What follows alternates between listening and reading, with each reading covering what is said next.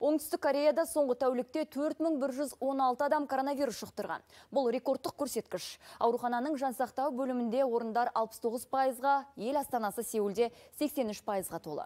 Дәрігерлер қосымша төсек орындармен жабдықтауды шұғыл қолға алды.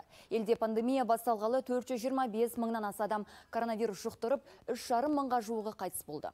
Ал Еуропа мен Азияның кей бөліктерінде наурызға қарай коронавирус 700 мыңдай адамның өмірін қию мүмкін.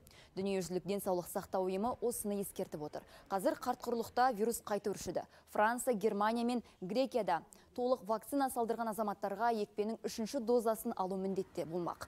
Бұған қарамастан Еуропаның кей елдерінде шектеу шараларын енгізуге қарсы шерулер өтіп жатыр. Мысалы, Нидерландыда жартылай локдаунға қарсы тұрғындар бұған дейін бірнеше түн қатарынан тәртіпсіздік ұйымдастырды.